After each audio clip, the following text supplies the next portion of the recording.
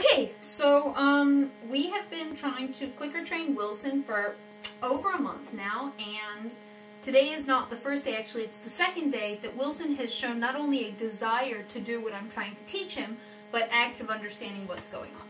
So let's see if we can get him to do it again for the camera. Wilson! Come here. Good baby! Good sweetheart! So what we're trying to teach Wilson is how to do rollover. So I'm leading him with the orange ball, but he's already figured out what the ball means. Watch. Roll over. Good baby!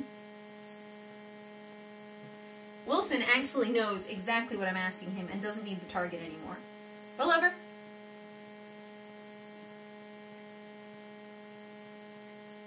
Roll over. Good baby!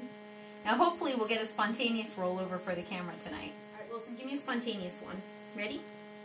Wilson knows two tricks actually. He can roll over and he can sit up. Up. Good baby! Roll over for the camera. Roll over. Good baby! He's actually enjoying this. This is unbelievable. He used to not even want treats. He could care less for them. What happened was, nope. One day he realized that I wasn't going to give him the treats without a rollover, and he very reluctantly rolled his little butt over. Come on, baby. Roll over. Good boy!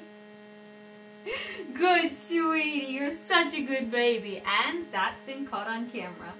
Wilson, you're the star of the show. So, especially to Peter, who's been tracking my progress with Wilson, and to everybody who's helped me, I've asked you questions about clicker training, about ferrets. Thank you. We've got communication.